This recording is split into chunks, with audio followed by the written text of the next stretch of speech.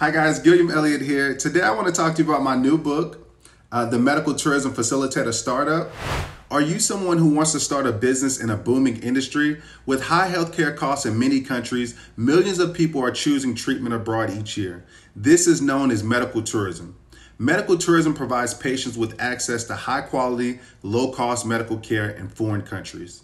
With the global medical tourism market seeing record growth, there has never been a better time for entrepreneurial-minded individuals to enter the industry and establish successful businesses. So if you're interested in setting up a medical travel company, but aren't quite ready to make an investment in a certification or membership program, then our book, The Medical Tourism Facilitator Startup, is the best place to start your journey. By the way, I'm going to leave a link to the book below. You can follow the link to get a chapter-by-chapter breakdown of the book, as well as get a copy. Now, although running a business in this sector can be a very promising opportunity, it also presents a unique set of challenges. However, rest assured this guidebook will show you how to overcome common obstacles. It's packed with useful tips, real-life examples, checklists, and advice to help you avoid mistakes and reach your goals faster. The Medical Tourism Facilitator Startup is the only book in the industry that will walk you through the process of starting your own health tourism business. So grab your copy today and learn how to give top-level support to patients looking for medical care abroad. This book also covers exciting subcategories of medical tourism